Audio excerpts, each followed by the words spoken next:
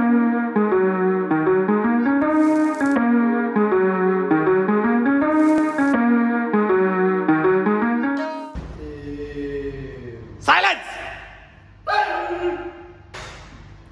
Alright everybody, welcome back to the GYMLESS Coaches Rundown. It is Tuesday the 18th of August.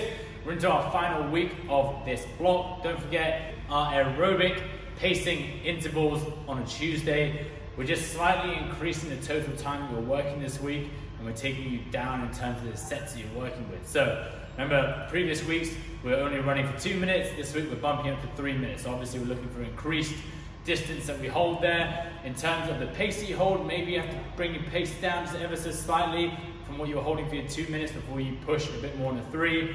Then we go into a 4-minute AMRAP versus a 3-minute AMRAP from the week before. After that 4 minutes of, again, consistent work, whatever round 1 is like, your final round of that 4 minutes should look the same as well. Obviously, if you don't have running, shuttle running in an apartment can always work on the corridor of your apartment building. Skipping, jumping jacks, burpee equivalent, any sort of movement equivalent will work as well. Remember, the idea is consistency across the board. Have a great session. If you can get outside, and get outside. For your A work, 3-minute run, off she goes. Remember, we are looking to be hitting this similar sort of distance each time we do our 3-minute run. She comes back. She'll then go into 4 to 6 burpees. Burpees. Jump back if you want, jump back up, or control the cadence, step back up, whatever you want. Make sure we see full extension at the top, followed by 10 to 12 air squats. Air squats, looking for hips to pass below parallel, full extension at the top, 4-minute AMRAP of that. Once you're on your 4-minute AMRAP, you'll then again rest for 3 to 4 minutes. You're gonna start with a 3-minute run. Off she goes, off the camera.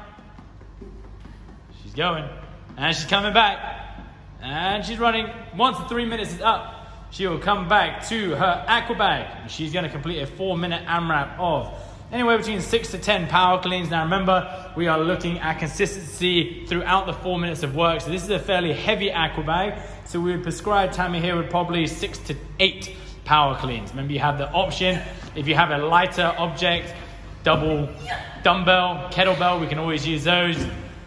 Once you've done your power cleans, you'll then move into your alternating reverse lunges. These are just done at body weight. So don't worry about weighting yourself. If you think, oh, maybe I should use some load today, then my recommendation would just be to move a bit faster. Okay, so it's 10 to 12 alternating reverse lunges. You then go back to the power cleans, back to the lunges for 4 minutes of work. After you've done your 4 minutes of work, we then rest.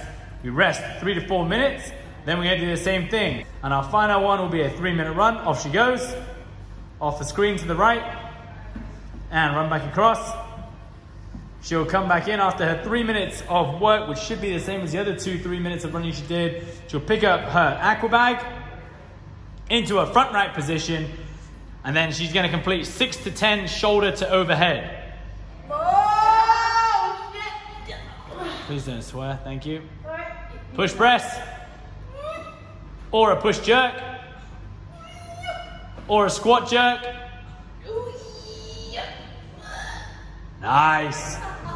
After that, she'll then go into 4 to 6 bag facing burpees. So make sure you got enough space.